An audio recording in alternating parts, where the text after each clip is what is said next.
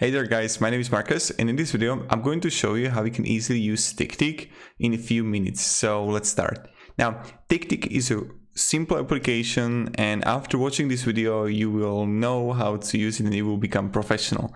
The first thing that I recommend to do is just click on left top corner to your profile and click settings. When you're gonna do it, click on theme here. And you can simply choose black or dark. I recommend going to dark theme because I'm someone who is planning days in advance in the evenings, and for me this is really helpful. Then you have also the task templates here, or note templates if you want to, smart lists that you can add here or show or hide, like calendar.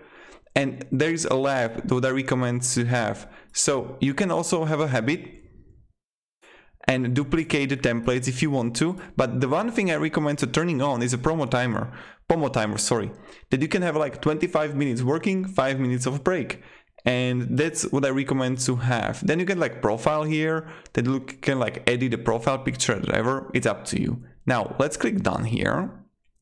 And when I'm going to have a TickTick here and I'm going to have my everything, the first thing that you will see here is today. What do you want to work on today? This is your personal thing that no one will be able to have access to.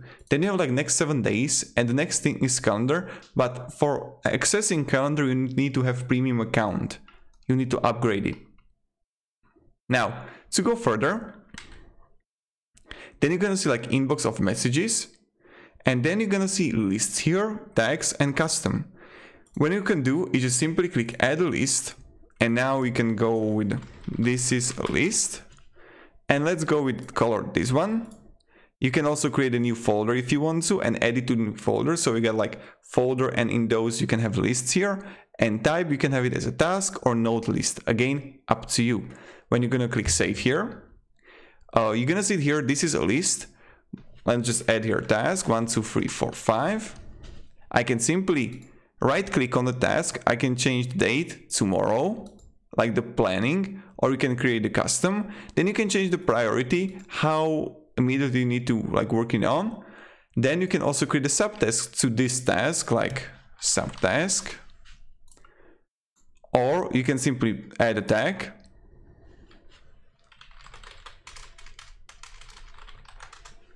Click OK, and you would see the tags here.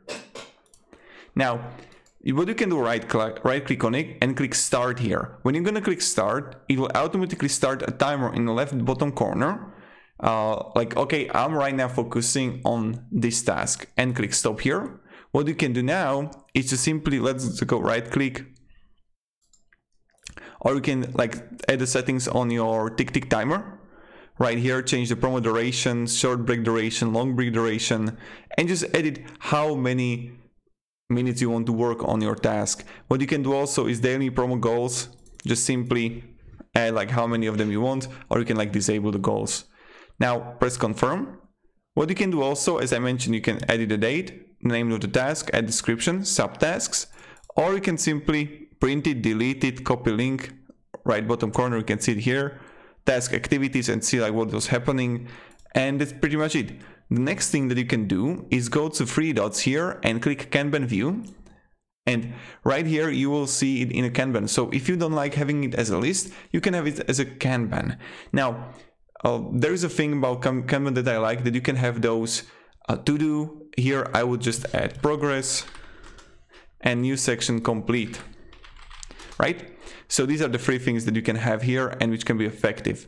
So this is pretty much it. Thank you very much everybody for watching. If you have any questions, ask me down in the comments, and have a great day and goodbye. See ya.